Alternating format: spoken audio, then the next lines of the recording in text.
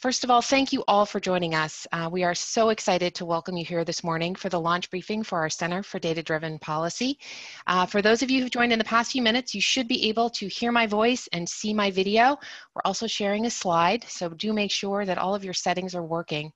And before we begin, I just want to make a few reminders. Our session will be recorded for those who are unable to attend and give them the opportunity to enjoy this session. And do please be advised that members of the media may be attending. So without further ado, I do want to introduce to you Jim Cook. Jim is MITRE's Vice President of Strategic Engagement and Partnership. Over to you, Jim. Thanks, Nicole. Good morning, everyone, and welcome to our launch, MITRE Center for Data-Driven Policy. As Nicole said, we're very excited about today, and we're grateful for your interest and your participation today. As Nicole said, we have attendees today from Congress, OMB, the media, the private sector, academia, and the policy advisory community. I'm Jim Cook, Vice President for Strategic Engagement and Partnerships. Before I begin sharing a little bit more information about the Policy Center, I would like to recognize and thank our special guests and participants today, including Representative Will Hurd and Representative Robin Kelly. Good morning and thank you for joining us this morning. The Honorable Mignon Clyburn, former Acting Chair and Commissioner of the Federal Communications Commission and currently Principal MLC Strategies. Good morning, Mignon. And Dan Shennock, Executive Director, IBM Business of Government Center. Good morning, Dan, and thanks again to all of you for joining us today. We're excited about this new initiative. As you hear from each one of us this morning, you'll hear some common themes: commitment to public service, the mission of government, and an understanding of what it looks like on the implementation side. I've been with MITRE for about 16 years, and I spent 22 years prior to that in the private sector, all of which helping federal, state, and local agencies implement and manage programs and address technology, organization, and process issues. I've learned a lot about how policy can be at times an enabler and other times a barrier. I also have had a chance to work with many talented and committed people in government and the private sector who are just trying to get a job done. I come from a family of public servants and veterans, and this is what really drives me: effective government that delivers results. For the first 13 years at MITRE, I led one of our FFRDCs, helping agencies do just that, deliver better results through modernization. So what is this Policy Center all about? Diverse opinions on policy aren't bad. Different perspectives on what to do and how usually make for better decisions and outcomes. But it's also helpful if you can agree on the existence, impact, and scope of a problem. Two of our featured guests today, Representative Hurd and Representative Kelly, are role models in that regard. The partnership that they forged on issues impacting the effectiveness of government, especially around how technology is adopted and managed, is a prime example of how good policy can be developed when there is a shared understanding of the problem, a commitment to solving it, and access to evidence, data, and expertise, and a willingness to use it. Many of your organizations have data. You do research, you develop and use models, and you have experts as well. We've seen much of your work, and in many cases, we've referenced it. We've also worked with some of you in partnership and shared with many of you ideas and insights we have as well. While much of what we plan to do through the Policy Center is not new, our objective is to make a more consistent and persistent contribution to the policy process by drawing on what we do well. Nicole, let's show the video.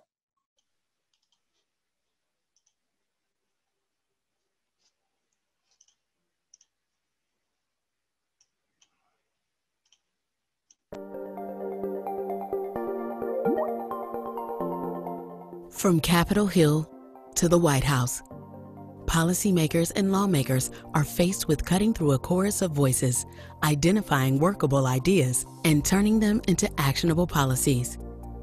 The mission of MITRE's Center for Data-Driven Policy is to expand the role of evidence-based research and information in the development of policy. We're nonpartisan. We don't take political positions.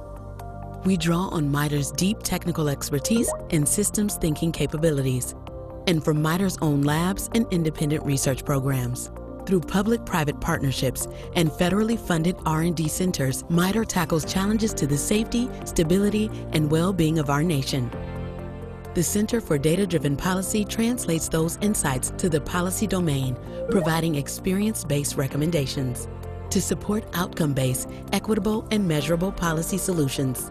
We partner with government, industry, universities, think tanks, and nonprofits addressing problems like protecting the integrity of our elections, fighting financial fraud and reducing improper payments, ensuring ethics and fairness in government use of artificial intelligence, and sharing data and insights on the coronavirus to inform decision makers.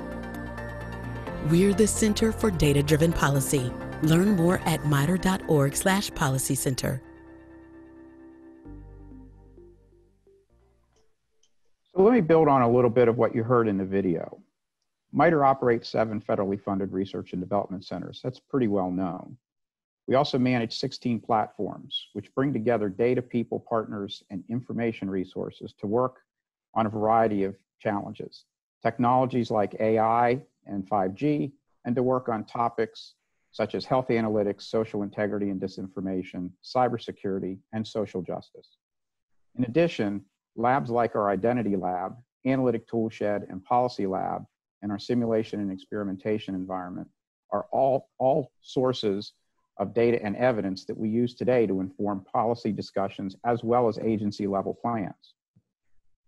Finally, tools we've created and made publicly available are also providing valuable data evidence to decision makers. I'll share a couple of examples. Squint, a mobile application which is free and publicly available that allows the public to crowdsource disinformation they find on social media platforms to share with election officials so they can issue factual information to their communities. This tool has also already been repurposed to help identify and counter disinformation around COVID-19. The COVID-19 dashboard was created as a dynamic data tool to merge various types of data and indicators. It's being used by some policymakers at the state and local levels to make decisions around what to do about their interventions and other measures to help control the pandemic, reopen schools, and their economies.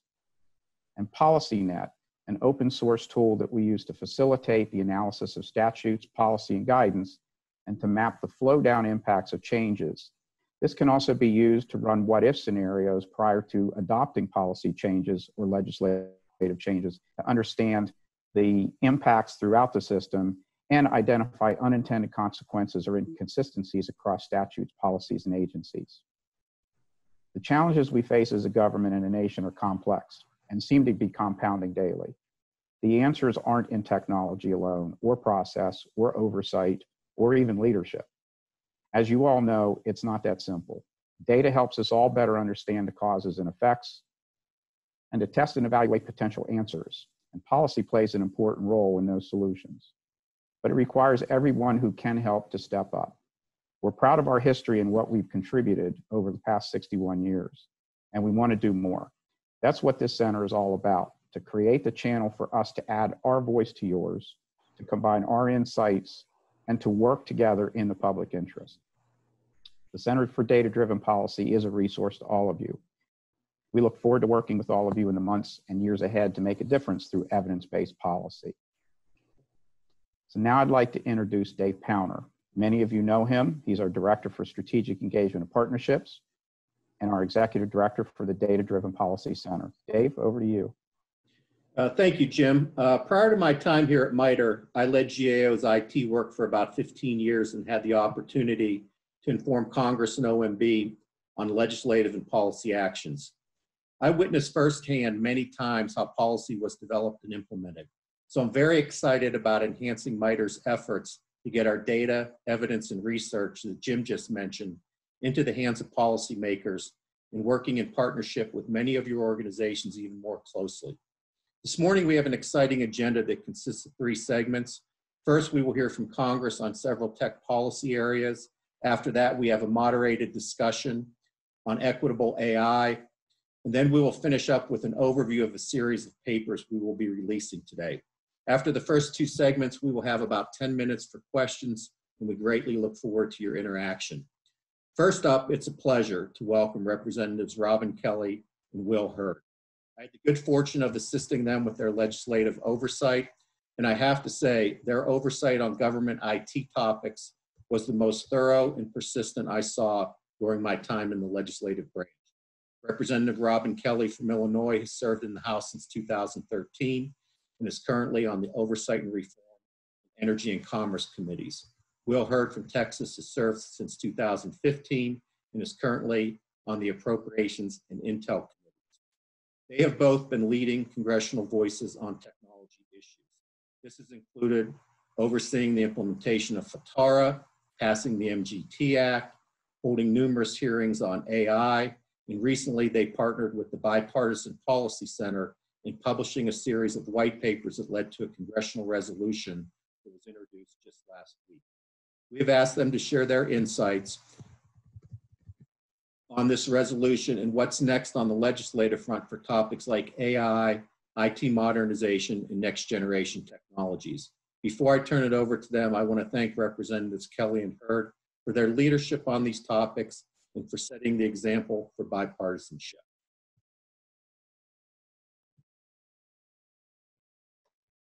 Robin, you want to go first? You want me to go first? I'll go first for a change, and then you can clean up whatever I say. And Robin, remember, Nicole said that this is being recorded and there's press on the line, so don't be inappropriate. I think that was directed at you. Oh, Lord. Good morning, and thank you, Dave, so much. Since you left GAO, we have certainly missed you. We don't know if you feel the same way, and you've missed us, but thank you so much. And I also want to thank MITRE and the new Center for Data-Driven Policy for organizing this conversation. And it's always wonderful to see the Honorable Mignon Clyburn. So I'm honored to be on the stage with you. As many of you know, my esteemed partner who's leaving me introduced a bipartisan congressional resolution calling for a comprehensive and whole of government approach to artificial intelligence. If you're Googling right now, it's HCON Res 116, how appropriate. We figured it's time for government, the whole government, to get on the same page when it comes to artificial intelligence, because that's the only way we can preserve our superiority in the quest for advanced technologies. We already know AI is fundamentally changing and will continue to change key aspects of our lives, whether it's government, national security, or our workplaces. It's already impacting places of work, the delivery of government services, and frankly, how we protect ourselves from external threats. But the resolution is just one part of a project that Will and I have been working on for over a year with the Bipartisan Policy Center. And the end result was this resolution and 4 white papers addressing AI and national security, the workforce, research and development, and ethics. If you're interested in reading them all, you can go to robinkelly.house.gov. In the top corner, you can search AI to find the resolution and download the white papers. Now, I mentioned this process to craft these white papers took a year, but that wasn't Will or my first adventure with AI technology and challenges. As Dave said, we were the chair. Will was the chair and I was the ranking member, and we really sat down and crafted a course of things that we needed to do. And to other people's surprise, but not our surprise, we did it in a very bipartisan way. And we like to tell people that Democrats and Republicans do get along better than people think. And, we wanted to get things done. We undertook, as you've heard, major revisions to how the government purchases technology and secures its systems. Many of you, in fact, were a part of the MGT Act reality. Then we pushed for greater access via mobile devices as a way to close the digital divide with my Connected Government Act. And just last week, we passed the Internet of Things Cybersecurity Improvement Act. And I think that will be the last thing that we will do together, unfortunately. When looking to technologies that were going to disrupt the tech sector, AI was at the top of the list. In those conversations, we realized that we couldn't get it done in just one Congress. The issues were too big and questions were just too complex. We also knew this challenge needed to be addressed and addressed promptly because the stakes are just so high. So we hosted a series of hearings and issued a report as a placeholder. One report was the first ever congressional report on artificial intelligence, and that was back in 2018. So it's amazing that we've ignored this issue for so long. And then we picked up the ball after the 2018 election and started working with the Bipartisan Policy Center. And throughout this process, one thing was clear: the level of change already created and the level of impact expected by AI requires our government to think long, hard, and strategically about our future. No one department or branch can address these issues alone. We truly are all in this together. With AI impacting every sector from national security and military hardware to HR and payroll processing, we need a comprehensive whole of government approach, as I've said, that leverages public-private partnerships to our greatest advantage. But this can only happen if we work together and one hand knows what the other hand is doing. So, you know, I look forward to your comments and you reading the reports, you reading the resolutions, and tell us, you know, what you think. I have to find another partner to work on this the next Congress, but my doors are always open. So in closing, I just want to thank you for everything you guys have done, for your support. And again, please read the white papers and let us know what you're thinking. And with that, I turn it over to my esteemed colleague, my forever friend, Congressman Will Hurd. Robin, you always hurt my feelings. You act like I'm dying, you know, girl. I'm still around, you know. We could, you know, I may not be able to put my name on the as your supporter on the bill, but you know, I'll be calling your office, you know, sure, and giving my input. Like, it's always wonderful to be with Robin, and I am glad that I've gotten to know Commissioner Clyburn as well. And Dave Powner is the man. Jim, whoever brought Dave to MITRE deserves a raise, a pay bump, because Dave is truly a national treasure. And I will say that because one of the first things that I learned, and before I get to that, I want to talk about how Robin and I ultimately developed this relationship. When we became I like to say we were co-chairs of the committee. When I came in, I said, okay, here are some of the things we want to do. Share it with Robin and see if she was cool with it. And my staff was like, we don't share what the next hearings are going to be with the minority. I'm like, why not? That's insane, you know. And so I told them, go share it with them, and they shared it, and then the minority staff, Robin's staff, was like, why are y'all sharing this with us? like it was a trick. And so we were able to establish that trust early on. And I will say one of my takeaways was the impact of keeping score. And the FRTARA scorecard. Now FRTARA, I wasn't in Congress when this was passed. I like to say, and I get in trouble for saying this, if Jerry Conley and why am I drawing a blank, Robin? Mark Meadows. No, and from San Diego. Daryl Issa. Sorry, Daryl. I'm having a moment. I haven't had coffee this morning.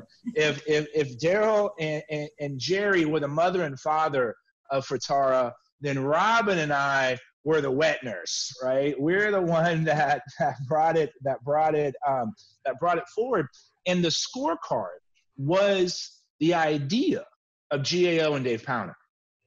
And I'll be honest, I was suspicious at the beginning about whether this was going to work. And I was new, so I said, hey, let's give it a whirl and see what happens. But I can say that scorecard really did change behaviors, changed how the government operated, because we were keeping score. There were things that we were measuring. And so as MITRE is focused on this evidence-based policy, that evidence-based policy also has to be measurable, because if you give Congress and when you give the Oversight Committee something in order to shine a light on, then that helps. And if we can focus on the lead measures, right? When I was a junior in high school, somehow I read Stephen Covey's, Highly Effective Habits of People, or seven Habits of Highly Effective People, and I've been following that. And they also have this concept of principles of execution, and one of them is to keep a compelling scoreboard, and that you should be focusing on lead measures versus lag measures. And those lead measures are, what are those things that if we do over and over and over is going to produce something that we want to measure? And so how can we take that concept into the policy realm? And I think the FRTARA scorecard was one of those examples. And Dave, I know you testified a couple of weeks ago. I think that was number 14, right? Or number 10, FRTARA scorecard 10. And it was the first time everybody got passing grades. The fact that the digital infrastructure of the federal government, the .gov space, was so bad right? And to see that we got to that place in less than 6 years. 6 years may seem like a lot. I'll be frank, I didn't expect that it was going to improve the way it did. And I think you're seeing those improvements be exponential. And so when we develop, okay, what is that good policy? How can we measure that so that we can empower the oversight committees in order to keep track and keep score?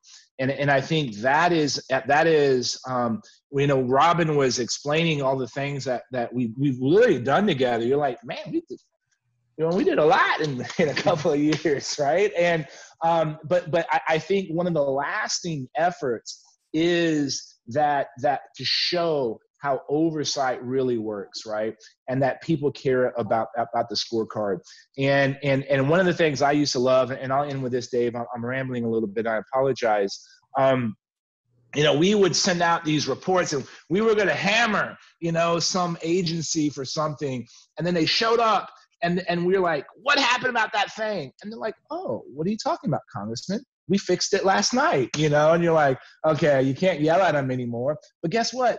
We got a result, right? And so if that meant a more boring hearing, I'm okay with that because we had the action enabled. And so the work that y'all are going to be doing at this MITRE evidence-based policy entity to be able to sit that frame, hey, this is what you should do. But you also going to have to say, here's how you measure the ability to get to that policy. And that is a tool that some of our colleagues are going to be able to do. So that's my 2 cents, Dave. And honestly, a lot of those actions wouldn't have been able to happen without you and your team. And I also have to give a shout out to Robin and our staffs over the years because they're the ones that help execute on some of the ideas that Robin and I had. And I've learned so much from Robin Kelly. And we're still going to work together, Robin. And I'm going to keep harassing you because you can't quit me. You can't quit me, Robin. So there. Thanks for having us. Representative Hurd, thank you for your comments. Representative Kelly, and we hear you on the measurable piece. I mean, that's a big part of what we're going to try to really drive home, with our policy center is to keep those measurements to make sure that policy, when we do get really effective policy, we have a way to ensure that we have better implementation than we have, looking back historically over at various policies.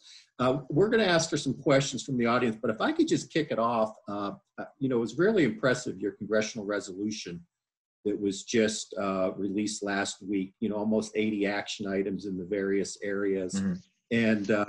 And I know there was a lot of hard work from the BPC, and you guys held numerous hearings on that.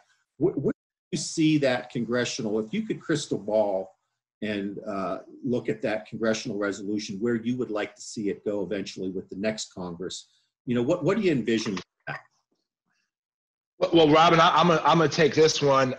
So the goal is to get that passed this year, period, in the story. The reason we did it as a resolution was because we thought that would address some of the tricky, saying this word kills me because I hate it, jurisdictional issues, right? Like that has been one of the things that's driven me crazy. And so that's why we do it as a resolution. Now, the other idea is to take those 80 plus recommendations and turn those into individual bills, right? Can we narrow them as much as possible? And because that makes it easier to pass. So the idea is the resolution is the framework on a number of activities that are going to be done over the next possibly couple of Congresses, right? And how do you get the concepts together on workforce, on ethics, on research, on national security, the broader perspective that I think most people can agree on. And we set a cardinal direction on where we're going. And then you can have some of the debates on the specifics. And that's going to live beyond, this Congress and the next one. So we're trying to, science and the S&T committee, I think, has a jurisdiction of the resolution. We're trying to make sure that we're getting the key folks there.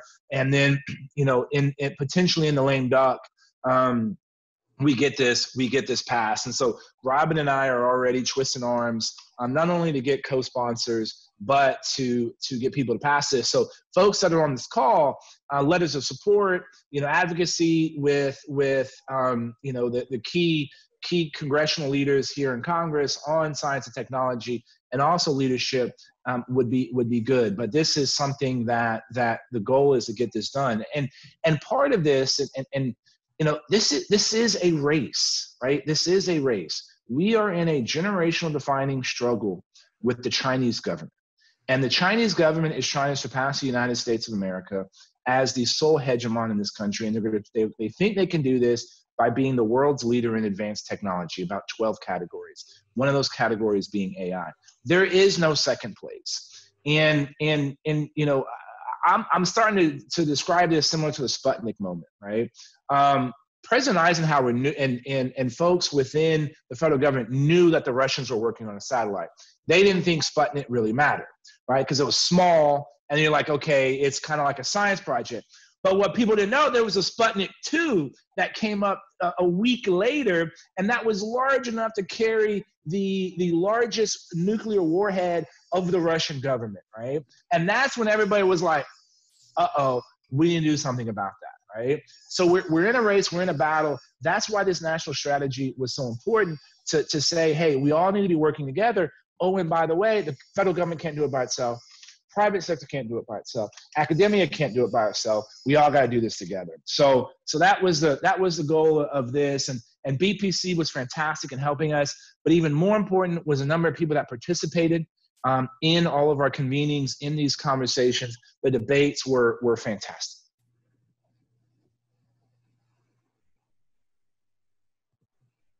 Excellent. Representative Kelly, you have anything to add to that?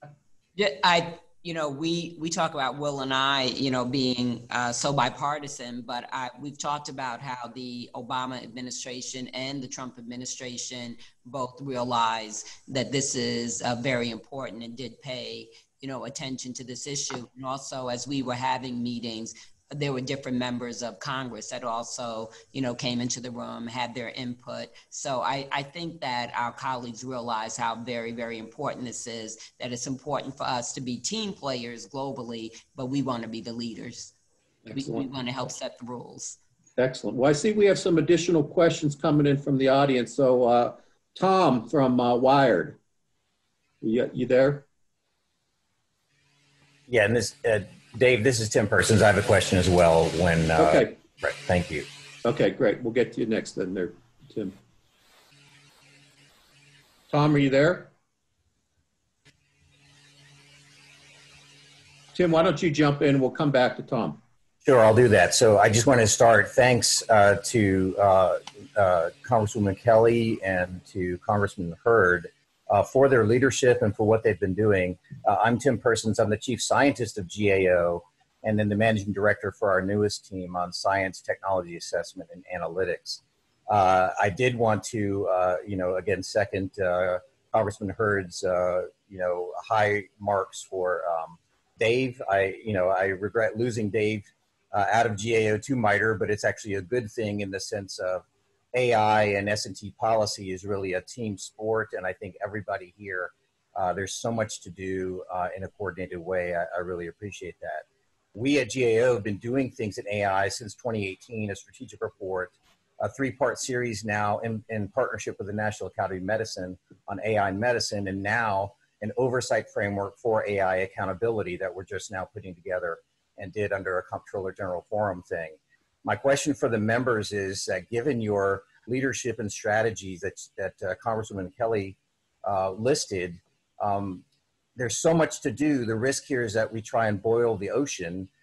On the other hand, we know there's an urgent sense, like Mr. Hurd just said. So as an apparatus for Congress and as, I guess, a member of this node of this community that's online here, are there any priorities that you all might have for what we could do next? Like, there's so much to do. What might be the priorities from the members' perspective? Thank you. Are you saying priorities from our 4 points, like national security, workforce, and that way? Is that what you mean?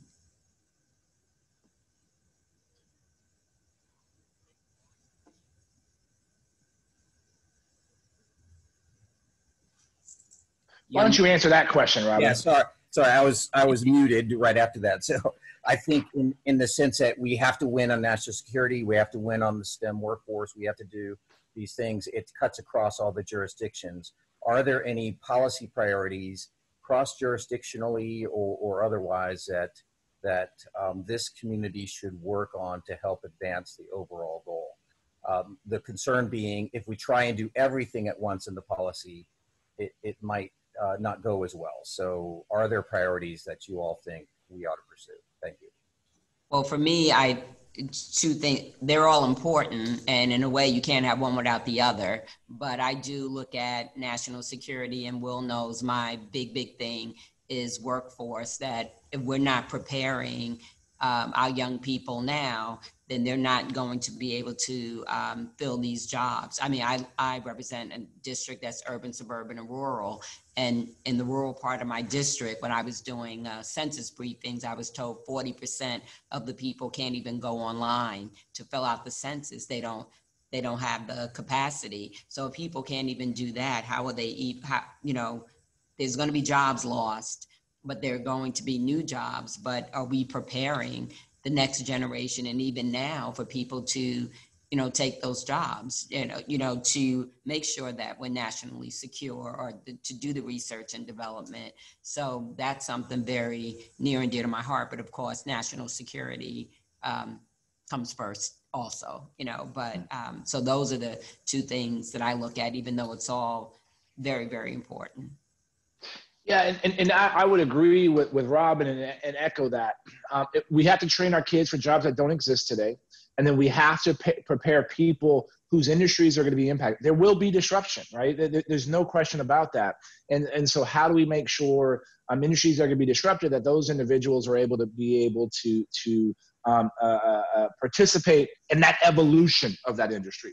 And so how do we prepare our folks for that? And I also think immigration plays a role there too, because are we attracting the best and the brightest from all over the world in order to contribute to our programs and our strategies? And I think something that's as simple as, we have to rethink our education system. And I believe introducing coding I would say we should be taking it in elementary school, but can we get it in the 7th grade, right? And how do you do that? Because that means you got to have teachers that would be able to introduce that and all those kinds of things. So that's an effort that I plan to spend a little bit of time on. However, the goal with what we're doing is saying, hey, here's a broad enough strategy, but everybody has their role. Every committee has their function. Every regulatory agency has their responsibility. So we want those entities thinking about what is their number one priority. So you should have a priority at the FEC. You should have a priority at the SEC. You should have a priority at housing and urban development. And you don't need one person. We don't need a department of artificial intelligence telling everybody what to do. You need every department and agency figuring this out.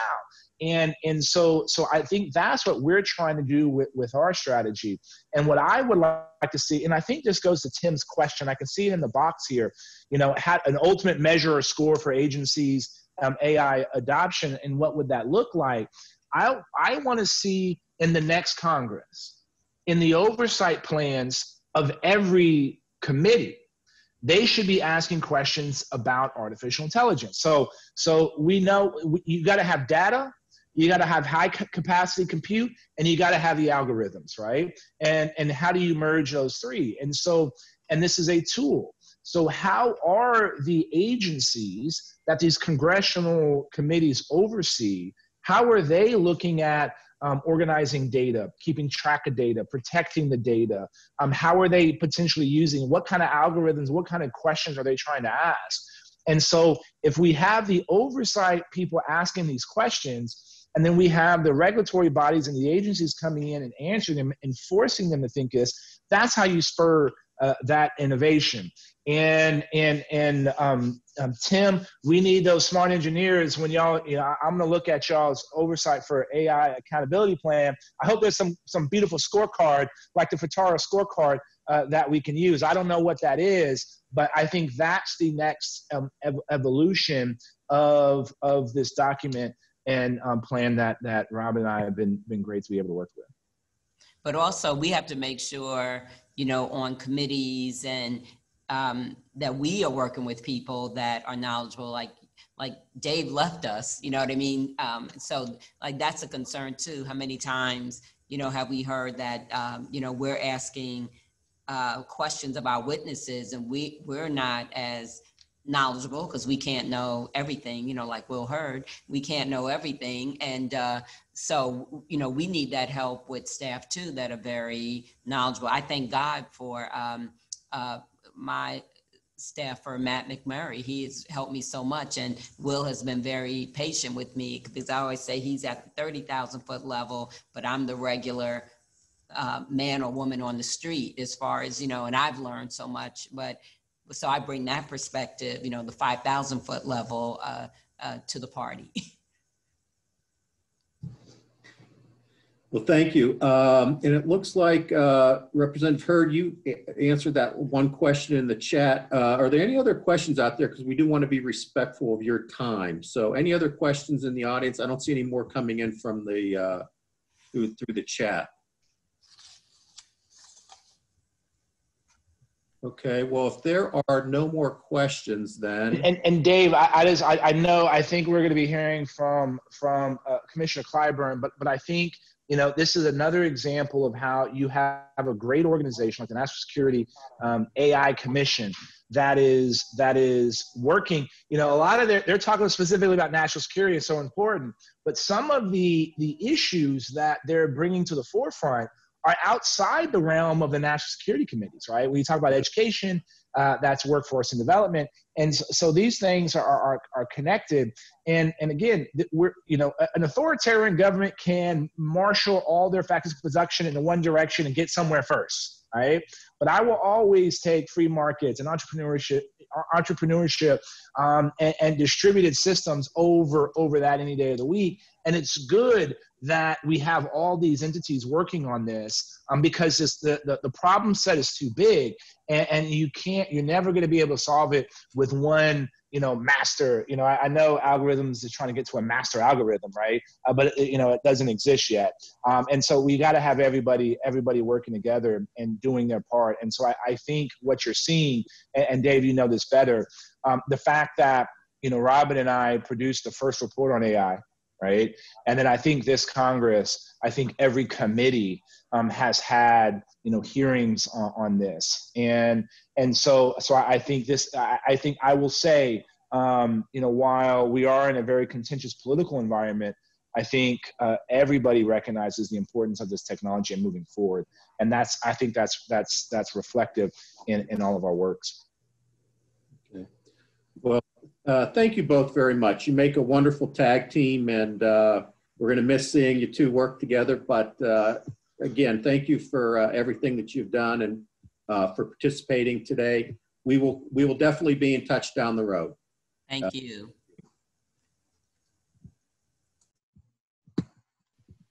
So next up, we're going to have Dwayne Blackburn introduce our moderator for the next session. Dwayne is a key member of our center's leadership team. He has much experience in the science and technology policy arena. Thanks, Dave. It's a pleasure to work with you and all of MITRE as we launch the Center for Data-Driven Policy. As Dave mentioned, my background is in science and technology policy. Specifically, I served as a policy analyst and assistant director of the White House's Office of Science and Technology Policy for 8 years, spanning 2 different presidential administrations. Most know of this office via its policy setting role in determining and fulfilling whole of government research and development priorities through the National Science and Technology Council. I did a lot of work in that regard while at OSTP, but I honestly spent more of my time fulfilling OSTP's policy guidance role as I worked to ensure that S&T capabilities and issues were properly understood and integrated into the policy work of the Homeland and National Security Councils as we crafted and revised the nation's initial Homeland Security posture and policies. Leveraging new capabilities and operational tactics while simultaneously establishing oversight capabilities for privacy and civil liberties protections was certainly a challenge. And I honestly think that challenge continues today, but it does look a little bit different. While our federal privacy and civil liberties apparatus has certainly matured over the ensuing years, science and technology capabilities have advanced much, much faster. We also now live in an environment that is routinely impacted by the unknowing spread of misinformation and purposeful use of disinformation, making it much more difficult for the policy community to obtain the trustworthy insights they require. All of these factors are certainly pronounced in the nation's current deliberations surrounding the ethical and equitable use of artificial intelligence. So we decided that should be the focus of our second panel today. And we again have some outstanding leaders from this community volunteering to discuss the importance of leveraging data and experience in crafting AI policies. Our moderator is Dan Chinnock, the Executive Director of the IBM Center for the Business of Government and a former branch chief at the White House Office of Management and Budget. Dan? Well, thank you so much, Dwayne, and really appreciate being here. Congratulations to MITRE for the launch of the new center. What a terrific panel, and hearing from Representatives Hurd and Kelly, and thanks for their leadership, and thanks to also Dave Powner and Jim Cook for just framing a terrific discussion. It's my honor to introduce our great panel today. First, the Honorable Mignon Clyburn, who you've heard about during this discussion already. Ms. Clyburn served as commissioner on the Federal Communications Commission from 2009 to 2018. And as the acting chair from May to November of 2013. She is currently the principal of MLC Strategies, LLC. During her 9 years at the FCC, Commissioner Clyburn was committed to closing persistent digital and opportunities divides that continue to challenge rural, native, and low-wealth communities, emphasizing diversity and inclusion in STEM opportunities, and fought to preserve a free and open internet. Previously, Commissioner Clyburn served 11 years on the South Carolina Public Service Commission, and prior to that, she was publisher and general manager of Coastal Times, a family-founded Charleston-based weekly newspaper focusing on issues affecting the African-American community. Clyburn also has most recently held a fellowship at the Open Society Foundation. Thank you, Mignon, for joining us. My pleasure. Thank you. Chuck Howell is also with us. Chuck is Chief Scientist for Dependable AI at the MITRE Corporation.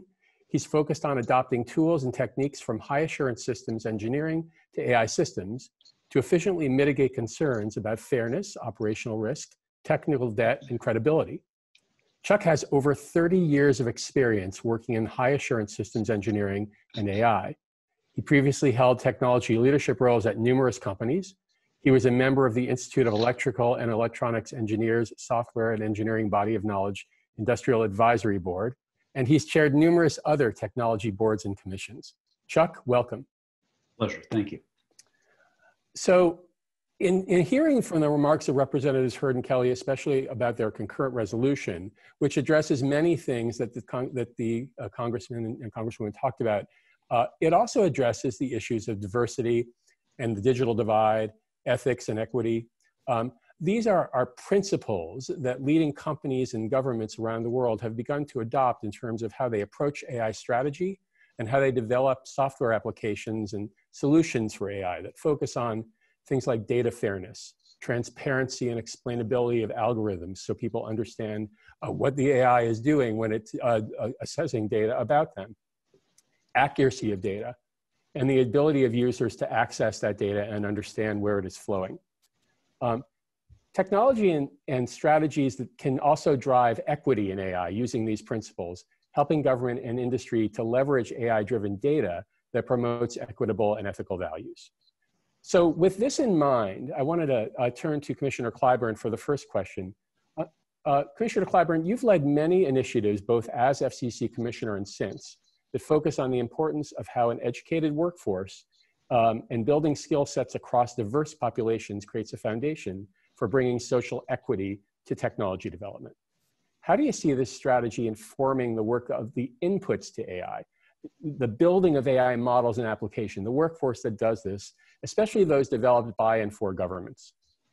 Again, thank you for having me. For me, when just listening to the last exchange and digesting your question, one thing to me is clear.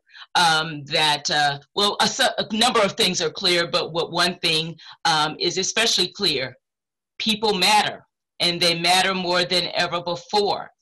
And one of the things that we see missing, chronically missing when it comes to the design, when it comes often to the application of many of these either devices or applications in this sense, is that at the inception stage, at the design stage, there has not been the robust and proper amount of diversity and inclusion. And I'm being very polite when I phrase it that way. There is a well-documented diversity problem, and our too casual attention to this up until recently is problematic on multiple fronts. I distinctly remember my first sort of AI interaction that I was conscious of is I was in an innovation center, and everybody else could, their faces were seen and mine was not seen at all. There is, when it comes to facial recognition and other types of technologies that could have public safety and other applications, I am virtually invisible, or I am being typecast in a way, in part because at the design phase and at the phase where things were, I guess you would say, when the evaluation stage before the purchase from a particular entity, some of those elements were not caught before it became ubiquitous or adopted by whatever entity. So what is important here is at the beginning, at inception, that we have an inclusive workforce design team, and if that is not the case, then the blind spots that we all have, by the way, will not be caught by others. Really interesting perspective, and a key element is that data that feeds AI should represent the world that the AI data is assessing, and an inclusive workforce really is key to that input. Again, you're talking about a system that is learning from those that input. And so, again, AI has this incredible promise that we all know to continue. It is, and it will continue to transform our society and our economy. It is not learning on its own. Those imports, those inputs are not, being germinated or generated on its own. You've got people who are partnering and that it is learning from, and it will learn our better elements or characteristics, or it will learn our deep-seated bias. And so we've got to be mindful of that at inception. Great insights. Thank you, Commissioner Clyburn. So Chuck, let's turn to the other side. Let's turn to the outputs from AI. And in your work as an industry expert on emerging technologies, you've addressed these outputs from technology, including risks and how to optimize benefits, how to manage risks, and bringing benefits to diverse groups. How does this apply to the people who are served by AI applications in government? You've referred to this as disparate benefit. Yes, thanks very much. It's a privilege to be on the same panel with both of you. So as Commissioner Clyburn just put a spotlight on, there are widespread legitimate concerns about the potential unintended consequences of the adoption of AI in general, machine learning in particular, in any kind of consequential environment.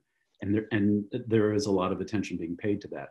But there's a flip side to that, almost like the Hippocratic Oath, first do no harm. So there's a lot of attention paid to how do we mitigate and stop the harm that has been done and can be done by unthoughtful application of machine learning in particular. But there's a flip side to that, the sort of wellness aspect. Just one example, it's from the private sector, but I think it's generally applicable.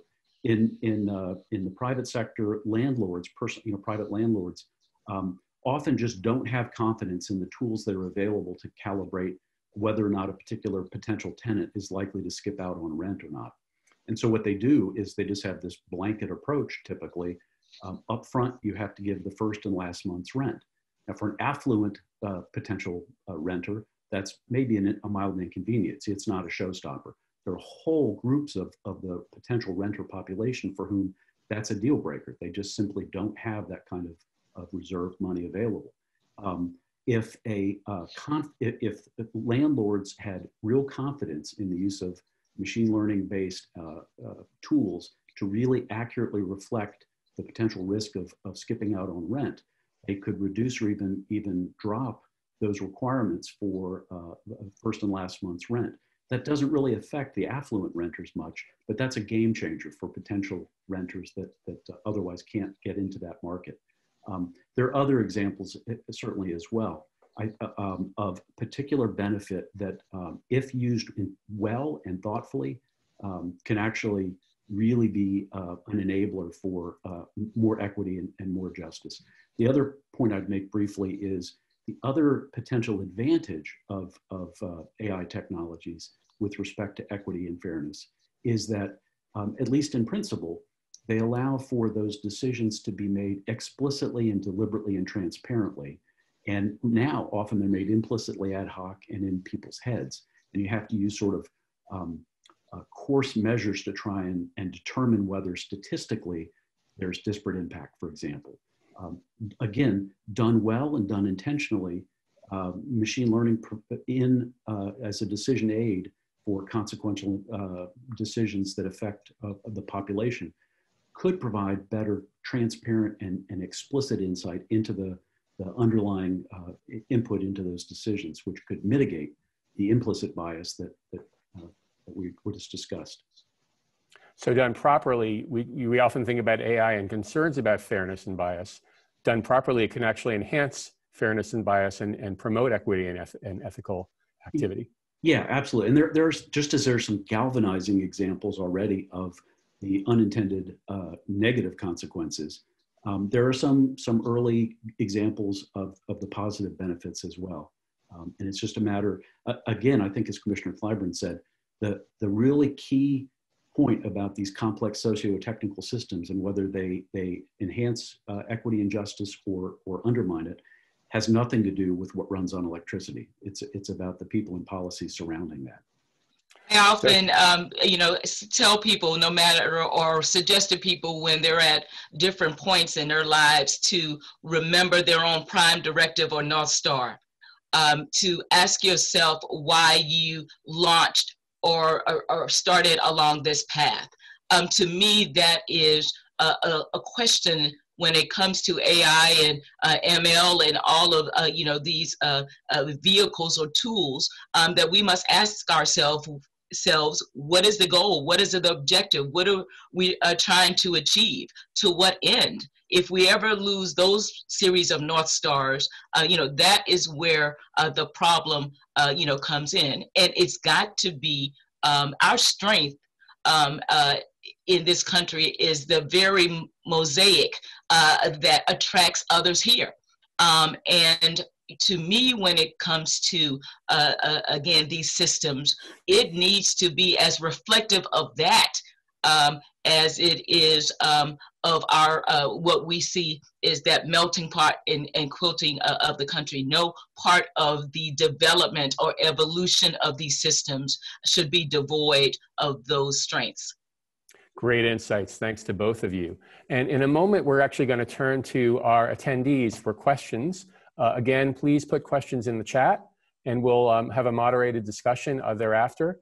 I do have one final question for our two panelists, and that is really we're taking off on the last two comments, which is how does government move forward in terms of developing policy like that led by our congressional representatives that we heard about earlier, thinking about technology strategies and data strategies that really promote ethical and equitable AI.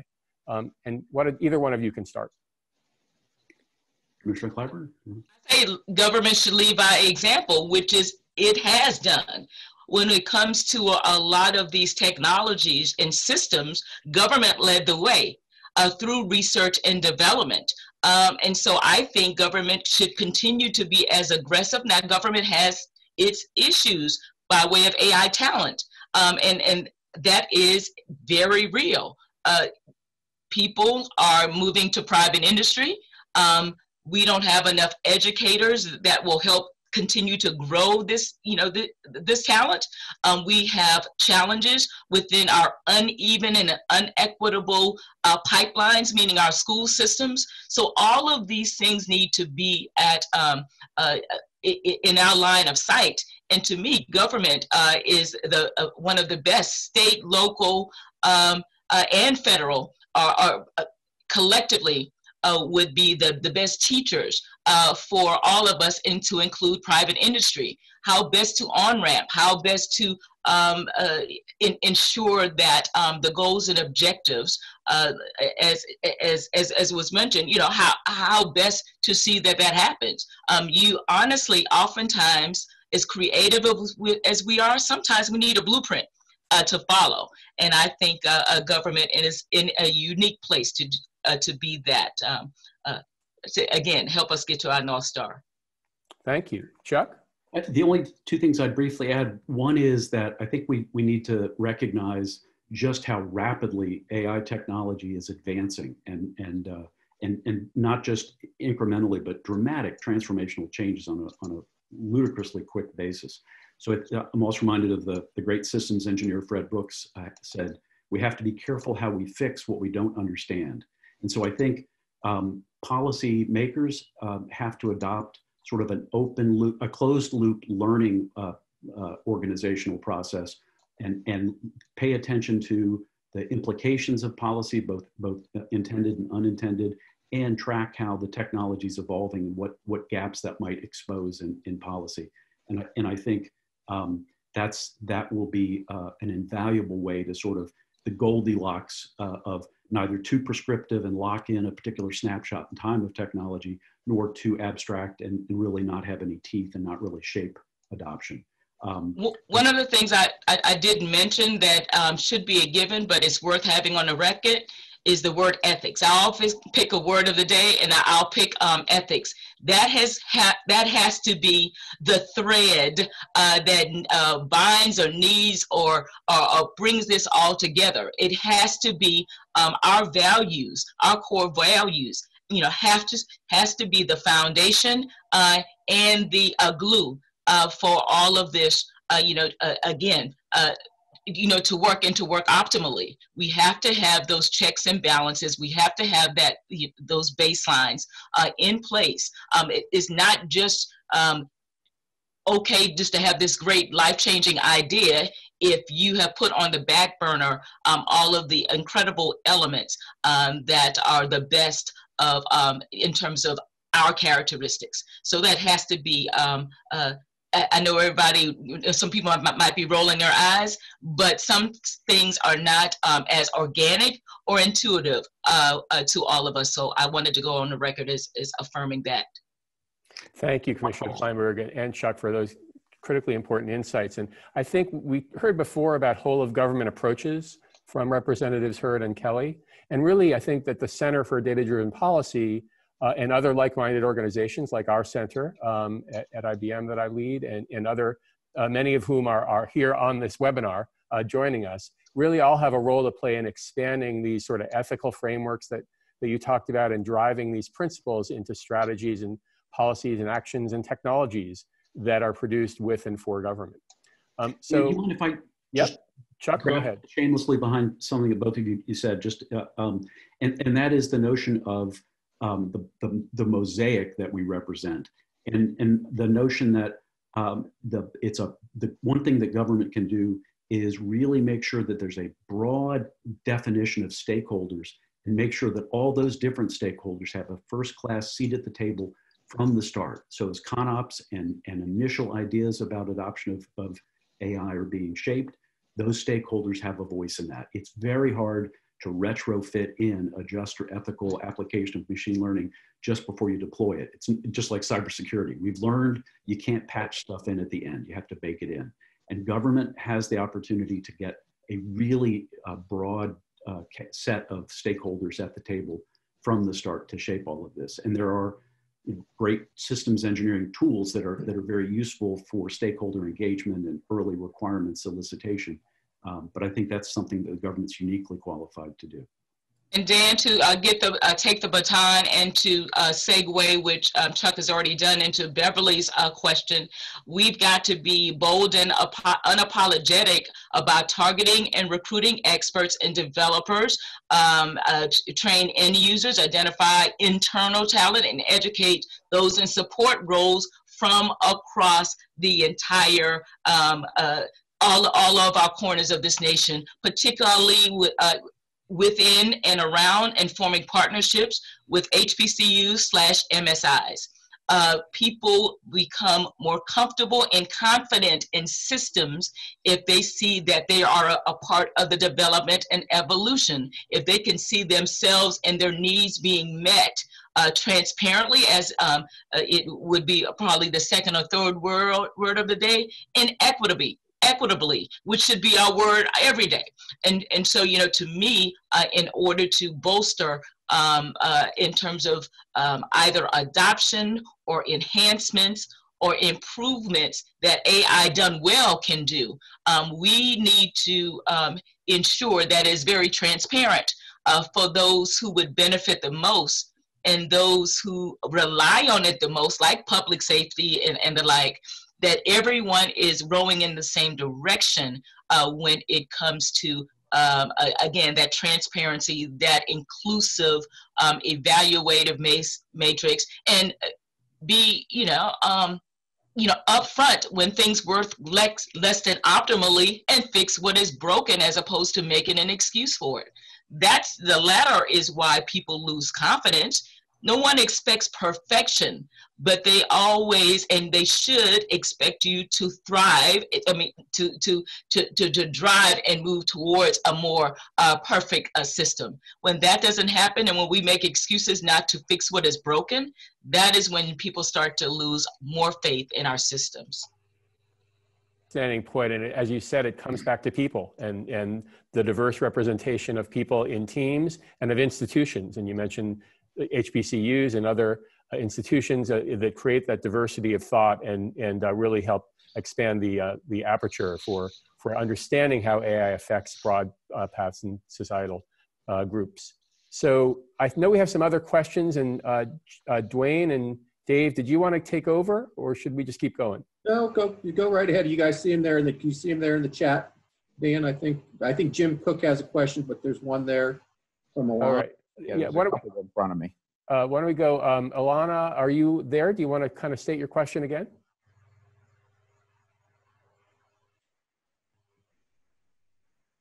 And if Alana may be on mute. So, yes, I'm muted, sorry. And I'll also put my video. I know it's kind of Here you are. There you are. Yeah, so I just wanted to put on the table that the power, I mean, the empowerment of people is really also the power to opt out. If you force into any technology, then you're not empowered, whether how good the technology is. And so I just wanted to just put this on the table, because I haven't heard anything about the power to opt out, or at least the power to have control on our own data, which is also something that is not talked about. That's it. Thank you. So, Ilana, one of the things that I'll comment on is my belief that we should stand firmly on certain values and against those that violate our values. And that includes privacy. I think Senator Klobuchar during the hearing was speaking about the bill that that she has introduced or co-sponsored. I think it's more health oriented, but again, that's a very much a vulnerability. So when we talk about these technologies in our operational policies, that has to align itself. They have to align themselves with privacy preservation. Another part of your question dealt with the European, I don't want to say experiment, because I'm not belittling it, but their evolution when it comes to this space. There are several elements that are attractive. But keep in mind, a lot of people want to just, lift and fit within our systems did not evolve in the same way. There is a different DNA when it comes to the European experience, particularly online and with government and what their expectations, and the American experience, which has a tendency to be a little bit more jurisdictionally defined and more dispersed. And so, again, elements, and I'm on record at the FCC of being pro this, of you being able to control your information, you having, opt out, opportunities. I'm really on record as being extremely pro-consumer when it comes to that. But I will say that, just looking at the European model and thinking that it's going to be organic for all or most of the elements to be adopted, where our evolutions are different. I think that in and of itself, holistically, is an unrealistic expectation. And hopefully that doesn't sound contradictory. I don't think it is. But we need to move the needle and move the message when it comes to this, because if we wait too long, I fear that there will not be consensus down the line. Do you mind, just one other aspect of that. And Elena, it's nice to see you again. You run the Montreal AI Ethics Institute call with the National Security Commission yesterday. There's certainly the whole notion of private data and control over one's data and privacy is a key confidence building topic. But there's a whole second set of considerations where opting out really isn't an option. We can't opt out of being audited for our tax compliance, for example. There are a lot of categories where the individual citizen doesn't really have opt-out isn't the topic. But I think there the confidence building gets to transparency and the right of redress.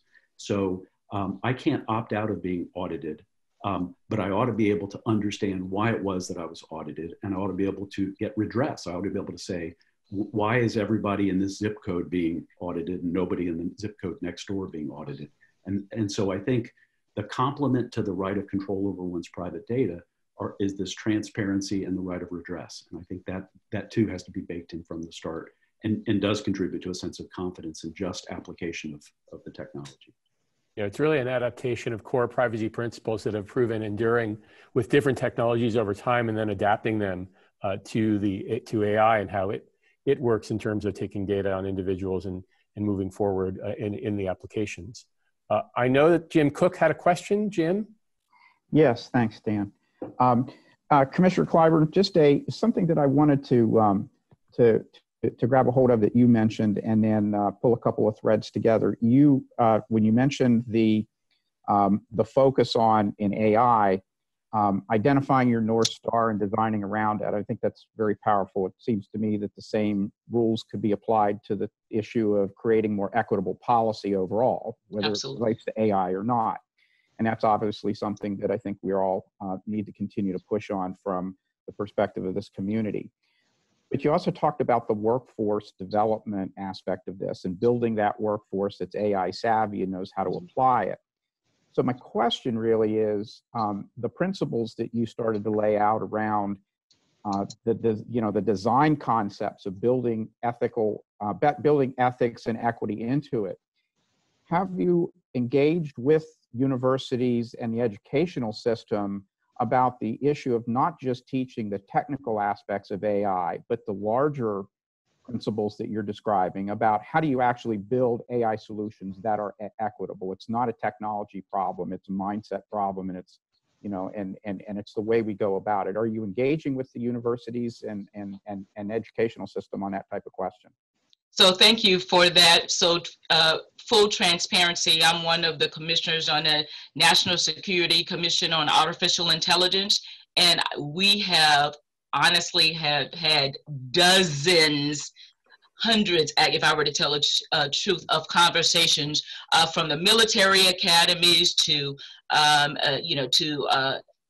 colleges and universities, the non-military affiliated, to those from K through 12. Really, I'll say it in Mignon speak. AI should be integrated into every single teaching protocol that there is. To me, that is the only way to, in some cases, recalibrate our DNA to ensure that the principles and values are set forth. But from a workforce, as well as onboarding or ensuring that those in particularly school districts or places where honestly a lot of support is absent, that opportunities are not abound. I believe that is a part of the key to ensuring that we do have more talent and more opportunities and more input from diverse and inclusive communities. So to me, the principles are sound. I cannot argue with them. It is usually the application, the development, and then the application where things get can take on different shades of undesirability. So yeah, again, I'm a PK, a politician's kid, so I can't give a monosyllabic answer. The short answer is yes, but we have to be intentional in terms of how we get there. And to me, it almost starts from the first few weeks of that beautiful young child being on the planet.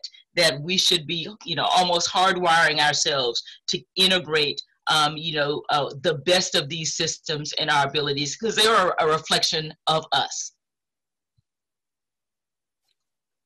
Chuck, anything to add? I cannot top that, no. Thank you. And I think that the point that you last made, Commissioner Clyburn, about it's not just universities, it's really education from K through 12 and then beyond into vocational education, all elements. So thanks, Jim, for your question. Not everybody is a scientist. I mean, not everyone. I mean, sometimes when we think about AI, we think about, sorry, I'm going to offend about 90% of the audience. That mad scientist, coming up with it. That many of the jobs and opportunities when it comes to, these platforms, they may require, a robust certificate, so there's no one set type of, individual that makes up the AI or advanced, technology, machine learning ecosystem. And we need to be conscious of that and to on-ramp and to provide opportunities all along the plane, but to not, I'm losing my thought in terms of, but to not narrowly, I can't remember when we had these schools where you had to stay within a particular lane. There's a term of art I can't remember right now, but you should not be, you shouldn't remain stuck if you start out on one plane and want to advance to another. There needs to be onboarding and openings and opportunities all along, the plane. Well, that's a great note to end the panel. Thank you, Commissioner Clyburn and Chuck, for such great discussion. Dwayne, I know you had some insights around balancing data. Do you want to take it away in terms of the next session? Well, my question was very difficult to answer, so we're not going to have time for that one. But how about we thank the panelists one more time, and we'll turn it back over to Dave to transition to our next phase of the panel. Yes, thank you very much. That was a very insightful discussion, and we really appreciate it.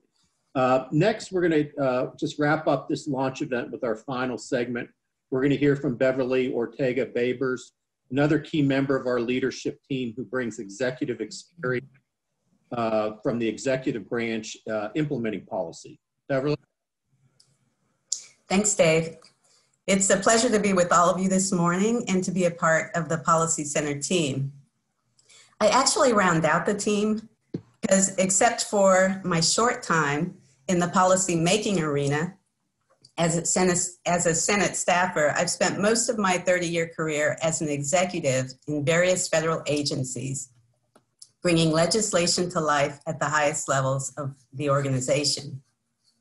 I was, for example, Chief of Staff of the Tax Division of the Justice Department and Chief of Staff of the IRS. I was Chief Administrative Officer of the United States Mint, Performance Improvement Officer of the Department of Education, and Deputy Assistant Secretary for Management and Budget of the Treasury Department, where I also served as Transition Director in the last presidential election. So I'm used to using my law degree to parse between the shalls and mays and shoulds, hoping that legislative history brings clarity to an ambiguous turn of phrase, or at least that it's not a barrier to a reasonable interpretation that makes the phrase administrable. Administrable, that's a word I've used a lot. I'm also used to being on the receiving end of requests for data to support agency, OMB, and legislative decision-making. So I have seen what good data-driven decision-making looks like. As I implemented a lot of acronyms, RRA, GPRA, GPRA mod, FATARA, TCJA, CCA, I learned that it is possible to develop guidance and legislation in a way that achieves their objectives while also providing the right amount of discretion, flexibility, and accountability to those charged with making it work. And to do so in a way that constructively respects the reality of how organizations operate and govern themselves and work with each other in OMB. My role within the Center for Data-Driven Policy is to bring my experience to bear in working with MITRE experts to capture their insights, learnings, and solutions in a way that not only informs decision makers and policymakers, but that is also actionable, implementable, and impactful. These are all based on data, experiences, and/or models that we developed through our FFRDCs and other work in the national interest. Our initial areas of focus are relevant for the election season. They're important additions to the policy discourse regardless of who wins. And we are hopeful that they pique your interest and lead to exploratory conversations about how our organizations may work together. So let me quickly run through 6 focus areas, which are captured in short information sheets that will be posted on our website soon if they're not there already. First one, data-driven policy.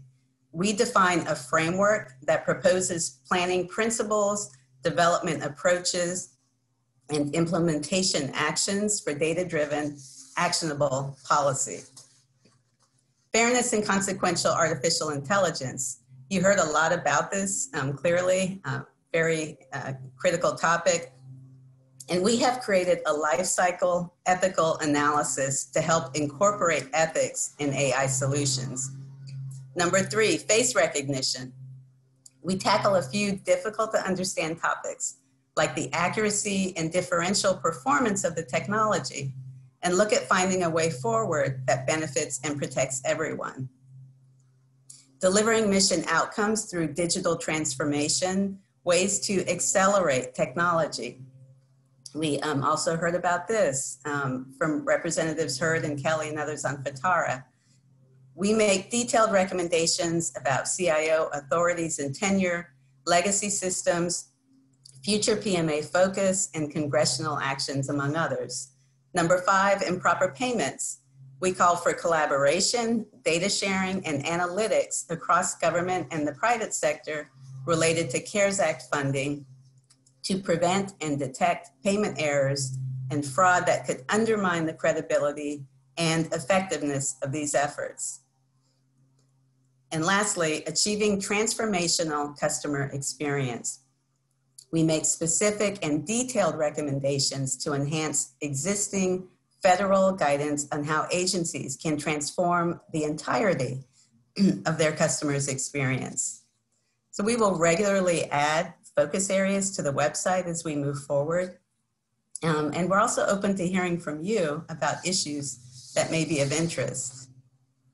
We are mindful that the frameworks and recommendations that we propose may reflect unintended biases that reinforce existing social and economic inequities.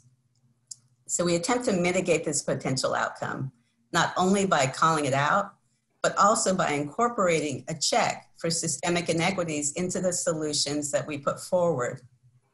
Examples of this are in our environmental security, fairness and consequential AI, face recognition, and data-driven policy papers. So we're starting out strong, but these papers are a means to an end. We'd like to connect your incredible employees with ours to accomplish more together than we could separately. So we look forward to hearing from you. There are more acronyms to conquer and more legislative histories to shape. Thanks. Dave, back to you. Bev, thank you for the overview of those papers. That was great. I would like to thank Representatives Kelly and Hurd for their comments, and to Dan Shenick, Mignon Clyburn, and Chuck Howe for an outstanding discussion on equitable AI, and to each of you for attending today's launch event. Over the next several months, you will be hearing from us as we will be releasing additional papers and holding events. And if you're holding events and looking for participants or have ideas on collaborating on research or projects, we can help connect you with the right MITRE experts. So please don't hesitate to contact us. We'd very much like to partner and help. Again, thank you for attending, and we look forward to working with you and your organizations.